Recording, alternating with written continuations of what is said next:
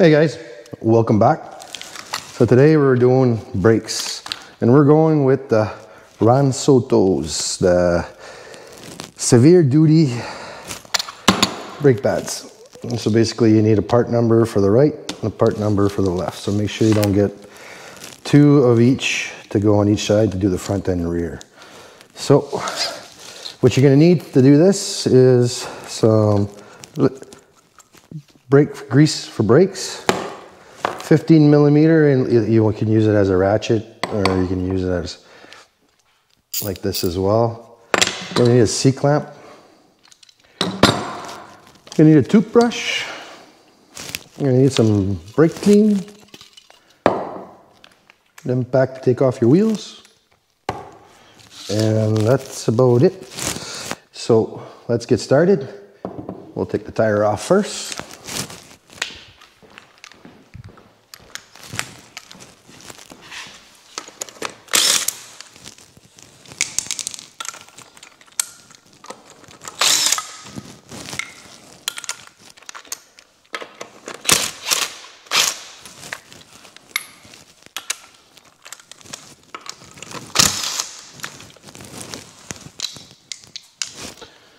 So that's done.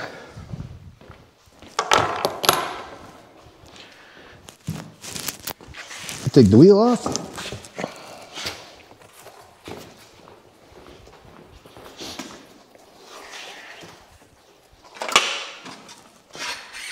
That's done. And now you got your brakes. So the first thing you do when you're changing brake pads is 30 torque. Oh, that's what I forgot to mention. So grab a ratchet and a 30 torques and stick it in this little hole. And they might be tight because they get full of junk, I guess. So do this before you unscrew the 15 millimeter bolts in the back there.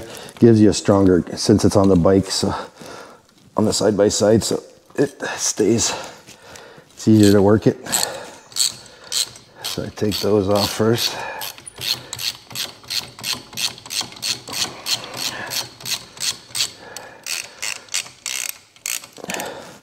And I recommend when you get the brake pads, there's not much difference, like if there is any difference, that you get the ones with the pins. So you can just replace the pins.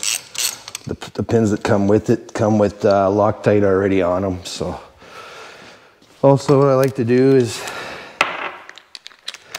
they won't come out, so either grab yourself a flat screwdriver or a little pick, grab your impact in reverse once it's out, give them a spin, and it's like you're taking the rust off of them. You're anti-spinning them and they don't want to come out, and there's no way you can push them from the back. So basically just grab like a little pick or something, get it moving forward. Oh, she slipped back in.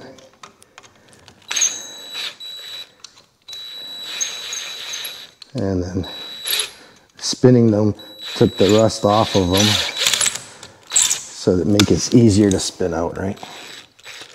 So that's why I recommend you get the new pins. Don't even bother, they come in the kit. So no headache there. Same thing with this one. Just get it to, I find the pick goes better because you can slide it on the threads at the beginning and then just yank them out. So that's that for that. To remove the pins first, and as you can see, oops, the kit comes with it and they already got not brake clean, but Loctite on the threads. So we're gonna move on to the 15 millimeter. So you can either use that, or that's a 14. Hopefully it comes off with this. If not, you can use a power bar with a 15.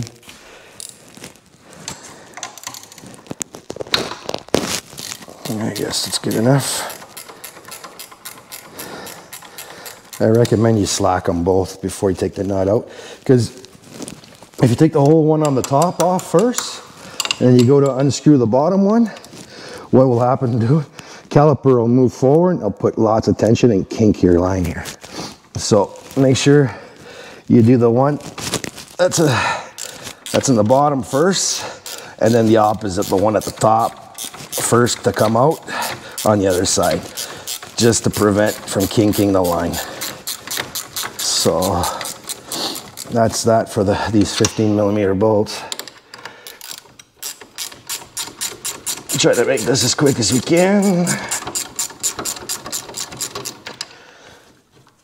And that's that for that. You see they come with Loctite from the company, yellow, right from the beginning. So, and then wiggle your brake out.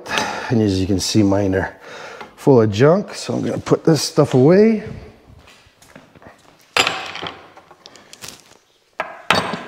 All right. Now to remove the brake pads, you remove this one on this side first, like this. See? My front pads were still good. My rear pads didn't have no more wear marks. Actually, no. As you can see, she was getting thin at the end there, but not bad for 3 years. And then you got all this junk caked in there, so we're gonna clean that out. So, oops, little pick. Clean out the mud.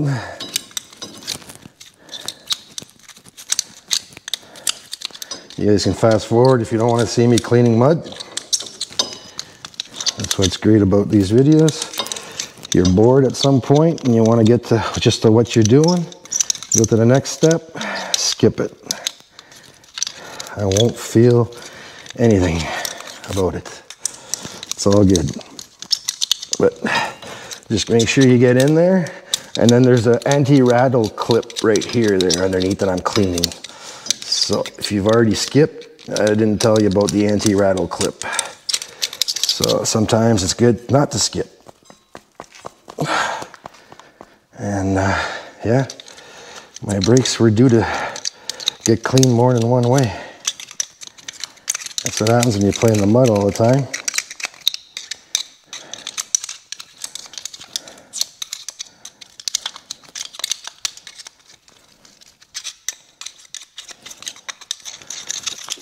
This is not, guys, showing you how to do this on a brand new clean machine.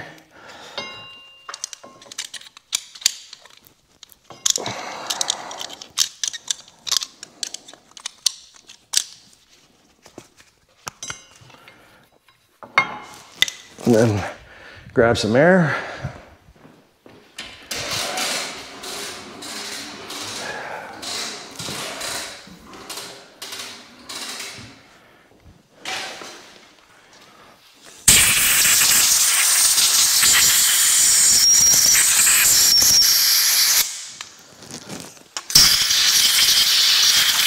Safety glasses, if you want to add it to the list, is a good thing.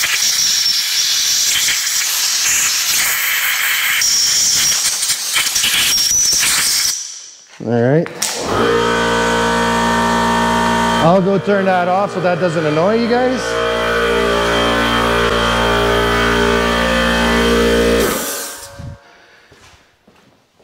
Or I'll just cut it out. Yeah. So now to brake clean time and toothbrush time. So basically what you're looking at cleaning, the most important part here is where the caliper slides back in. So you want to clean around there because you're going to be pushing them in with the C-clamp, right? So get in there with the toothbrush, clean around it.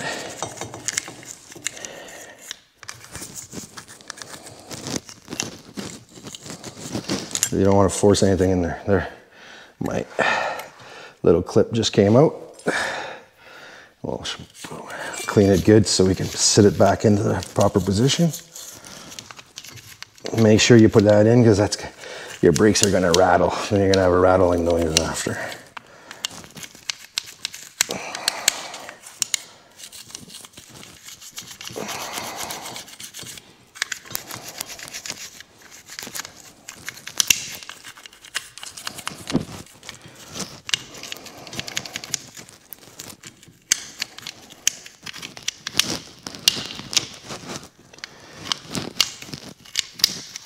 And this is going to be the same for all 4 corners, right guys? So, and then once you're done scraping around, a little more air. And don't step on your clip. And we'll put that clip back in there. Actually, we'll clean it off.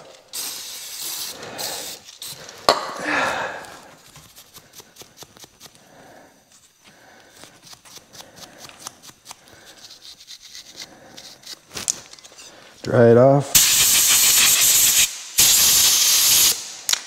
That's what your clip looks like.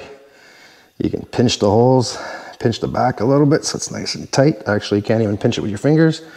You can bend the curve a little bit just to say, get it some spring back in it because that's where the brakes are going to sit to anti-rattle. And then fill it in. Better to try to get in this way. And then right in the middle. There you go. It's sitting in there. That's it. You can see that. All right, now next is, after you play in the mud like this all the time, well, this part of the caliper, it's got 2 little rubbers here on each side, one big one, one small one, and try to press on it. See if you got, see? Free play, like this. I don't know if the camera can do, see how it extends? Well, believe it or not, this, I did the rears, and the rears wouldn't move at all. So basically, what I suggest is there's a little rubber that sits on a lip at the end.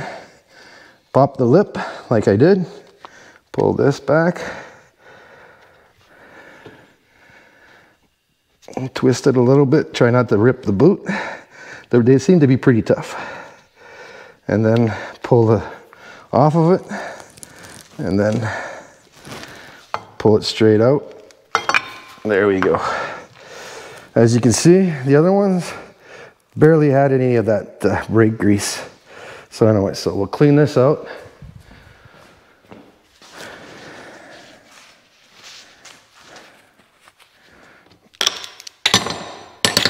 So basically, clean the bottom where it sits.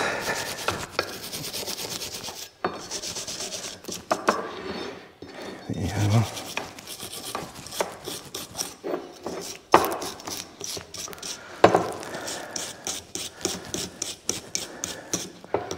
All right, wipe it clean. A little scuff never hurt. All right.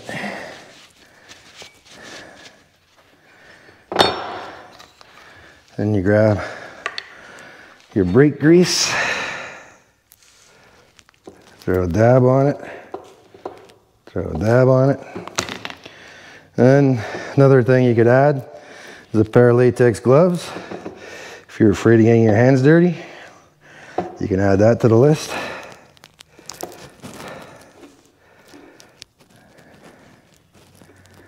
This stuff is sticky.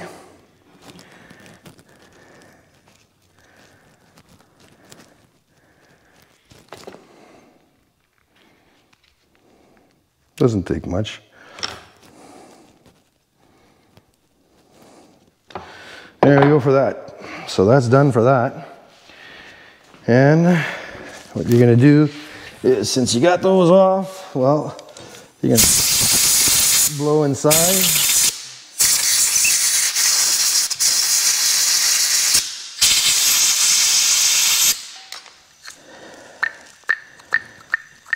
Get the baked off mud off of them. And what I like to do actually is, it's rubber, right? So rubber tends to dry. So lubricating rubber with a grease or an oil actually prolongs the life. So, and the flexibility, and prevents it from cracking. So I'm basically just smearing the hell out of them.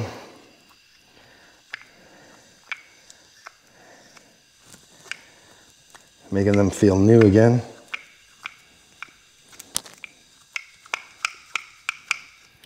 See, they felt pretty dry at the beginning there. And this should give the seal some extra couple years of life. And then just wipe them clean. What do I do with my rag? Oh, right here. So, remove the excess. And actually, there you go. All right, blow back that out. Now, C-clamp time to push those back in.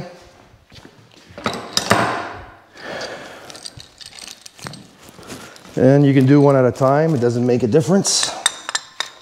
So,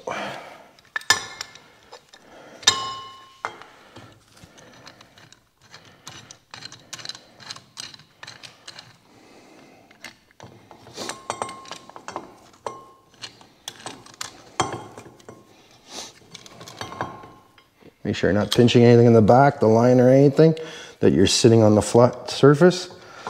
And then just, they should go in easy. If they don't, there's a problem. And they should sit to about there, not inside.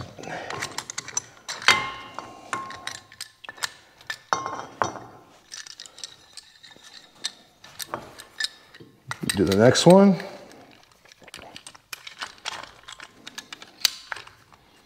Make sure she's sitting flush.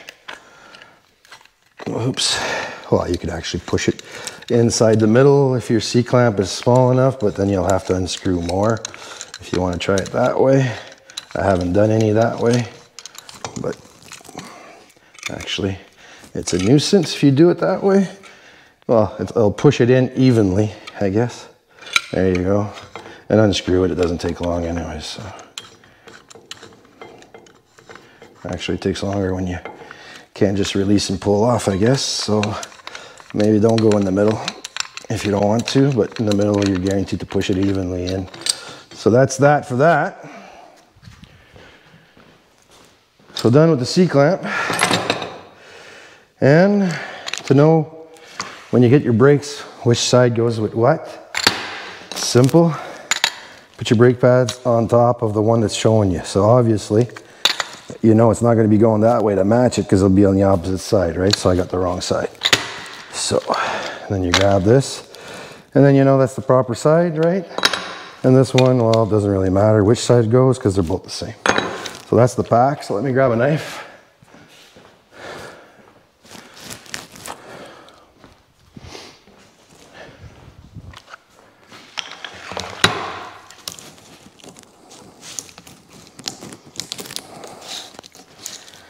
If you guys are still watching at this point, appreciate you guys. Please subscribe if you haven't.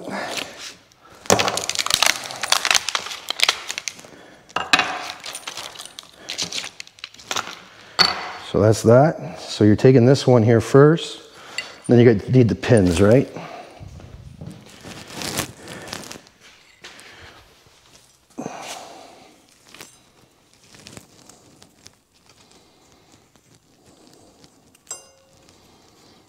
All right, so basically, I guess that's why we got brake clean. You sit it in. See how it sits there on the anti-rattle plate in the bottom? So that's going to prevent it from rattling. All right, so that's that. But first, I forgot, you got to put this back plate back on. So that's what we got to do first. So grab your, that you re-greased and everything. And you can't screw up which side it goes on because that's got a big hole and that's got a small hole. And you got a big pin and a small pin. And it's obviously got to be facing to go into the hole, right? So, but the only thing here is you got to make sure the little edge here, that the rubber goes and sits on both of them. So you can try to just completely squeeze them in and you'll feel them pop on. And then, let me flip this around. You pull them away and you see it's holding because it's stretching, and it's holding because it's stretching. You know they're clipped on properly and they got onto the lip all around. You can wipe the excess because you don't want too much grease where there's brakes.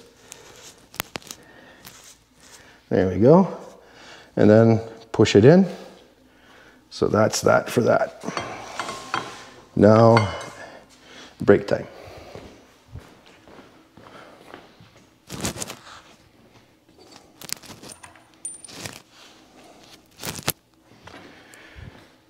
So the one without the lip goes in first. So that sits in the bottom. Oh, actually on top, but I got it upside down so it sits in there. So basically sit that there so the pins can catch it. There you go. And then the next one hooks onto this, slides in there. Simple as that. And then you grab your pins and push, because if you pulled your retainer clip, the rattling clip is pushing against the brakes. And then you can push down on the other one. And then once the pin sits at the bottom, because this here only starts threading down there, so actually you can push it all the way. That's when you know you've gotten it sitting properly. There you go, see?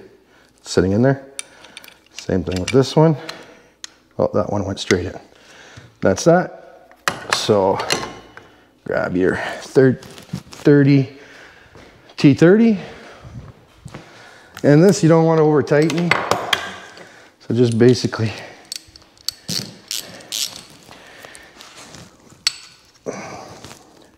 they got Loctite on them anyway, so.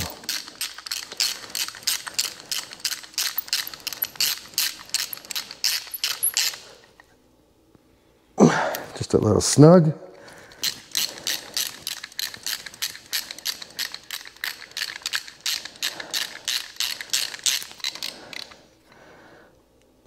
And that's it. And then, while I was talking about the little, to spread out your brake pads, just get in there like that, because your pistons are pushed all the way in, right? And that's it. And then sit it that it fits, and then grab your two 15mm bolts, put some blue Loctite on them, and put them back in. I didn't put any blue Loctite because since I'm here, I believe I'm just showing you guys the process of putting it back together, because I'm going to grease my front wheel bearings since I got the front end apart and the caliper off.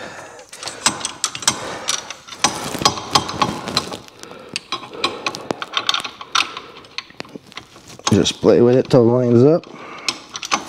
What the hell is your problem?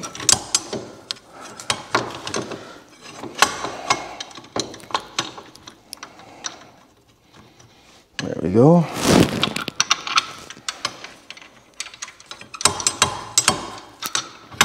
There. Wiggle it till it sits. And then start them by hand so you don't cross thread anything. And I don't remember what the torque spec is, so what I'll do is when I'm doing this, I'll just put it in there. I'll research it so you guys don't have to worry about finding out what the torque spec is on those things. Just don't forget the blue Loctite. So thanks for watching, and it's like that on all four corners, same thing. Just make sure it's like you can't screw it up, so take your time. All right, so catch you on the next one, guys, and appreciate you guys coming back. All right, catch you later for now. Bye-bye, be safe.